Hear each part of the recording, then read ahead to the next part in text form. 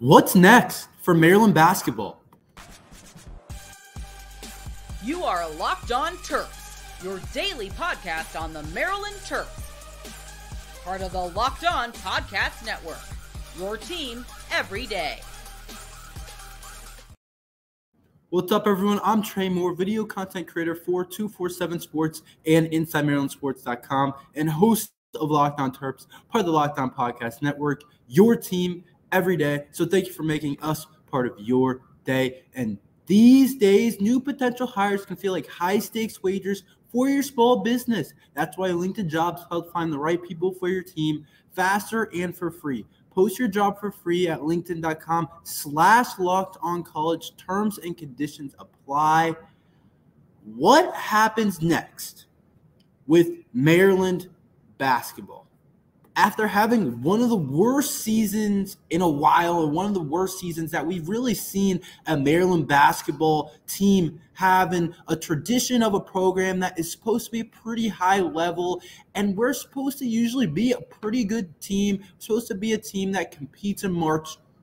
What happens next after you fall short, after you have one of your worst seasons in a while, after you also have a roster that looks pretty depleted, and there was already a ton of holes coming into this year, and we saw throughout the entire year. You guys already know how many holes were on this team in terms of shooting, in terms of offense, in terms of depth at time in the front line, in terms of balance on the team, in terms of balance of scoring. All those type of holes that we saw all season get even bigger. It's like that when your shorts rip, and at first it's kind of a little bit of a rip, it's just a little bit of a hole, but it keeps getting bigger and bigger as you're going. And that's what it looks like this offseason is headed towards. But can we knit up the hole? Can we fix the hole? Can we allow it to get back to the original shorts and the original Maryland basketball that we've kind of all wanted to see, and have a team that looks pretty good going into next year? And that won't be easy after we went 12th, finished 12th in the Big Ten, and we went 16-17 overall. I was watching Selection Sunday. I was kind of sad. Not really, though, because Selection Sunday is awesome, and I love Maryland sports, of course, but I also just love college sports and professional sports. I love everything about them, and I love watching it, whether it's college basketball, college football, whether it's like a Selection Sunday or when the playoffs come out, and you're looking, is it Bama, is it Florida State, is it Texas, whatever it is, I like watching that. But I still had a little bit of sadness in me knowing that Maryland had no shot at all at getting in, not on the bubble, not even close, not in the NIT, not in the non-invited tournament. We weren't going to be in the March Madness field going in. At least I didn't have to sweat it out like some of those other bubble teams that didn't get in, whether it's like a Seton Hall, or I know there are a couple others. Of course, there's others every single year that don't get in, and then there's ones that do end up getting in.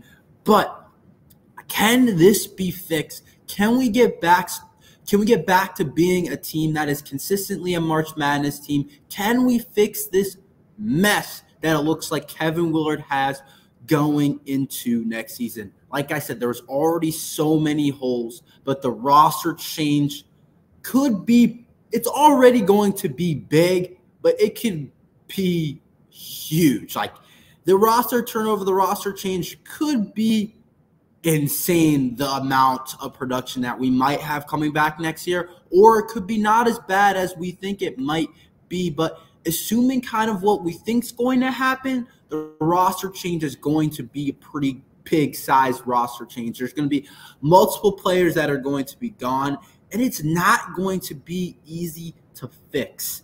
Like we've talked about before, some of our best players are going to be gone. Jameer Young is gone. First team all big, 21 points per game, almost 5 assists, 5 rebounds. That is gone from your roster. And the thing about Jameer Young being gone is we know how much we depended on Jameer Young this year. Jameer Young was everything for us at games. There was games when he would drop 30 on the road and we still couldn't find a way to win. There was games where he would drop 25 points and we couldn't win. We couldn't find a way to win games with him having one of the best seasons we have seen a Maryland point guard have. So you look at that and you say, oh no, we lose a guy like him. We don't bring him back. And we already weren't winning games with him.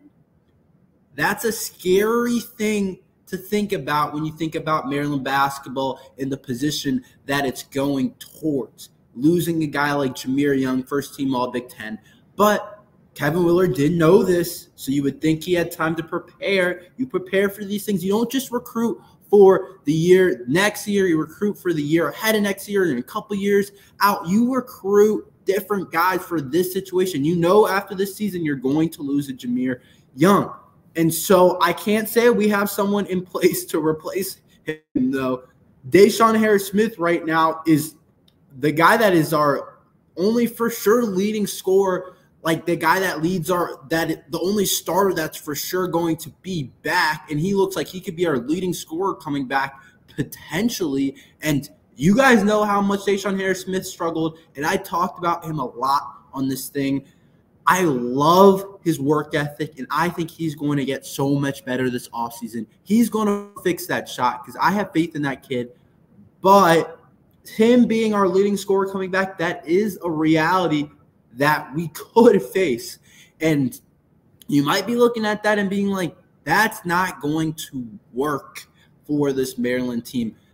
But, of course, there's the transfer portal that opened on Monday. And so you can always go in there. You can always get guys in there. And that's going to be what's going to happen after we lose Jameer Young. And we also lose Dante Scott, who was third on our team in scoring. It was an interesting year. He definitely turned it on near the end. But he is still was our third best player last year, was a reliable three-point shooter, and has been a really good player for Maryland basketball, just a really solid starter for us for the last couple of years. You're going to lose him as well. So you're looking at first team All Big Ten, Jameer Young being gone. You're looking at Dante Scott being gone, and you're looking at it like other guys could potentially be gone as well. Is Jahari Long going to return, or does he want a bigger role somewhere else? Maybe a smaller school, but he can go somewhere and start, or maybe he just wants to go somewhere else. Or will a guy like Jordan Geronimo be back, or will a guy like Maddie be back, or will a guy like Callum Swan-Rogers be back?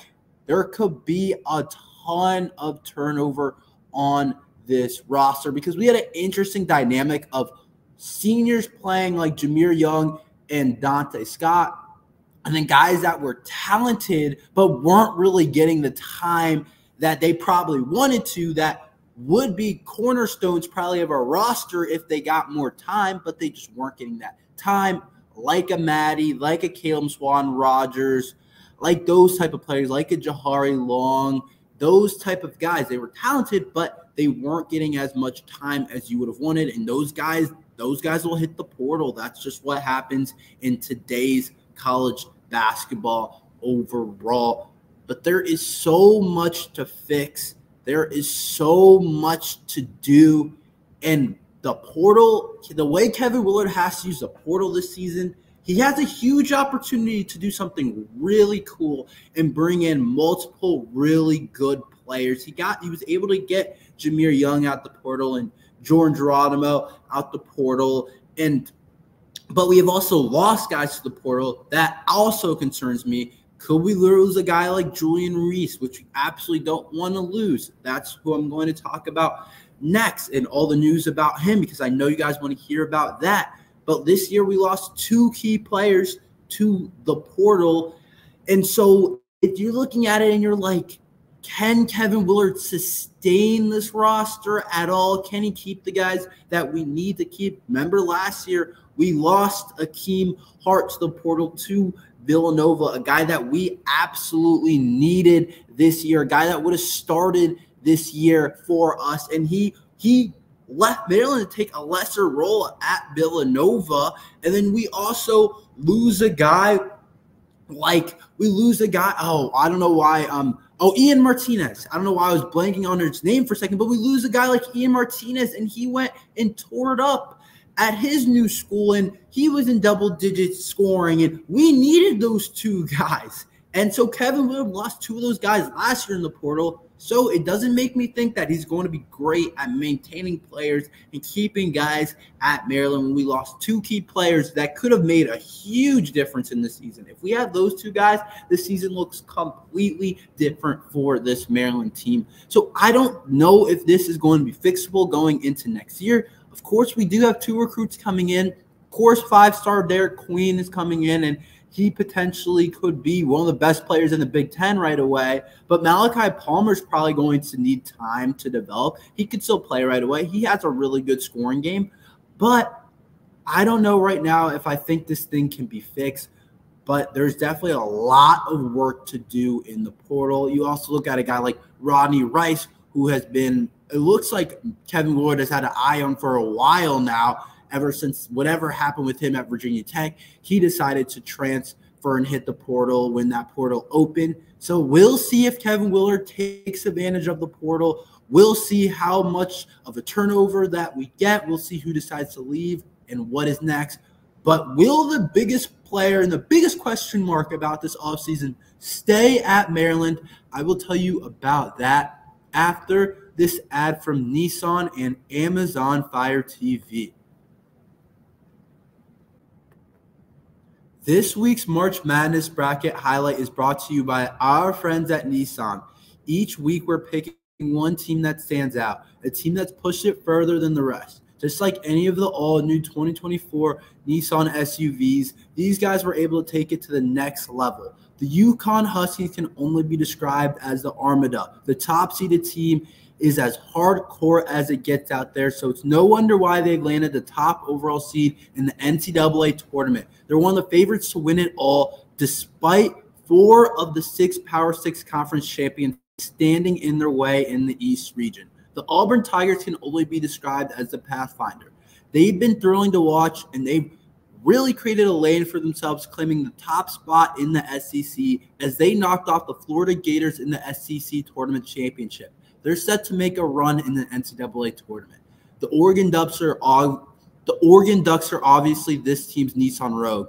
The team absolutely surprised us all with a powerful performance in the final Pac-12 tournament, punching their ticket to the big dance.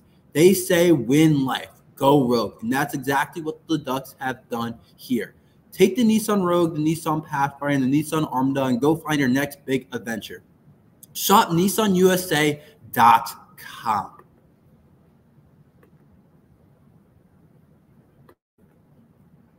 Fire TV is your destination from sports, from live games to highlights to in-depth analysis.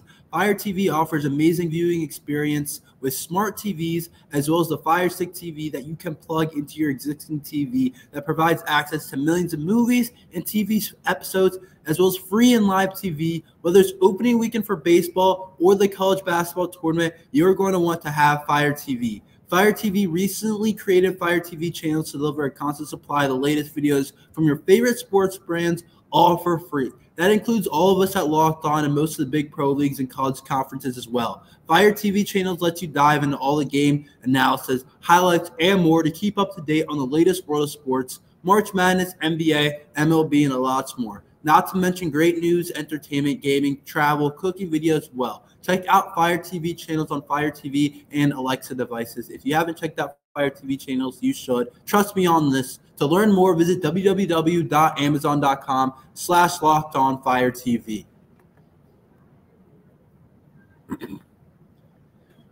Julian Reese, our best player that we need to return. What happened with Julian Reese? It's going to be a waiting game a little bit. I don't know when he'll decide to enter the portal. I don't know if he'll say, I'm staying at Maryland. I have no idea. But I do have my predictions, and I do have what people seem to be saying about Julian Reese. I don't know exactly what the junior will decide, but I think I have an idea of what's going to happen. I could be wrong, but this is what I've heard, and this is what I think will happen with Julian Reese, who has been one of our better players the last couple of years since he's been a freshman. honorable All Big Ten last year. He averaged 13.7 points per game and 9.5 rebounds, a double-double machine, a guy that creates offense down low in the post, and a guy that Maryland kind of needs in their front court going into next year. But this is kind of what seems to happen with Julian Reese, what people think is going to happen. Basically, Julian Reese is entering his senior year. He just finished his junior year, and he's entering his senior year. And a lot of people think he will enter the portal. And I honestly think I agree with that. I think it makes sense for a guy like Julian Reese to enter the portal. You guys might want to disagree. I know I want to have Maryland bias and say he should stay at Maryland. But a guy like Julian Reese, it could make some sense for him to leave, just because I think when you've been somewhere for 3 years, like a Maryland, I don't think it's a bad idea coming off the kind of year that we had and what our roster looks like going into next year. If his goal is to compete at the highest level and maybe try and go somewhere that's really big time, like a blue blood type of program, and maybe compete for an ACC championship, whatever it is, Big 12 championship, SEC champ, I don't know what it is, but if he wants to do that or compete for even a national championship, he might want to go somewhere a little bit more in a good spot to win games. But if his goal is to make it to the NBA, maybe he could go somewhere that's a good team for sure, but they have had a good track record of developing players, and then also somewhere where he's going to be the star and a guy right away. And I don't know if that's not Maryland overall, but it depends on what his goals are. But I do think when a guy has been somewhere for 3 years and a lot has gone right and he's done a whole lot for the Maryland program, sometimes I don't think it's a bad idea for them to go and try something new. And I think that's a real possibility, a really real possibility, and probably the probable thing that will happen. I also was thinking about it and what his sister did. You guys all know Angela Reese, who's at LSU, is one of the most famous people in all of college basketball, not just women's basketball, in all of college basketball. His sister started at Maryland and then transferred to LSU. So she wasn't afraid to transfer. It seems like that's something their family is okay with. And so I'm looking at the situation and saying there's definitely a real possibility of him transferring. Sometimes your family is going to encourage you to stay where you are, that it's not better on the other side. But when I look at his sister's situation, I do think there is a possibility that his family might be encouraging him even to leave. I think that's a possibility. I'm not saying that's what's happening, but I'm thinking that is a possibility. But there's a couple of ways this could go. One way is he could enter the portal, stay in the portal, and go find somewhere else to play, wherever that may be. I have no idea what it would be. College basketball, it's really hard to predict where a guy will go, but he should have some pretty big time type of opportunities. That's one thing that he could possibly do. Another thing is he could enter the portal, not really like the options, and decide that the best thing he could do for himself is to stay at Maryland. That's kind of what I'm hoping to happen. And then there's the third option. He could just not enter the portal and stay at Maryland. And maybe the fourth option is to go to the NBA, but I doubt that's in his cards overall. But I really do think that if he leaves, Kevin Willard has a ton of work to do. That is for sure. Kevin Willard has a ton of work to do if he leaves. Then you're losing your top three guys in a team that wasn't good, and Dante Scott, Jameer Young, and Julian Reese. And then you're going to have to go big time in the portal, Kevin Willard will. But you also have a lot of spots that are open. But if he stays, I think that front court can be something special. Derek Queen and Julian Reese together. A lot of people are saying that talent conflicts, but I don't really think that happens. I think Julian Reese can play the 5. I think Queen can play the 4. And I really like those two together to have potential to do some really cool things down there. And Maryland can go kind of they could have two guys down low and play more old school ball instead of more of a 4-around-1 look that I know they've done a lot of. But I do think it could have some advantage to having him back, and a huge advantage having him back. But my best guess is he enters the portal at the very least, enters the portal. That's all I'll say, but I'm pretty sure he's entering the portal. Maryland Terp has already entered the portal, and who is that and how big of a loss this is? I will tell you about that after this ad from LinkedIn. When you're hiring for your small business, you want to find quality professionals that are right for your role. That's why you have to check out LinkedIn Jobs. LinkedIn Jobs has the tools that help find the right passionate people for your team faster and for free. LinkedIn isn't just another job board. LinkedIn has a vast network of more than 1 billion professionals, which makes it the best place to hire. It gives you access to the best professionals you can't find anywhere else. LinkedIn Jobs helps find the right people, making your process easy and intuitive.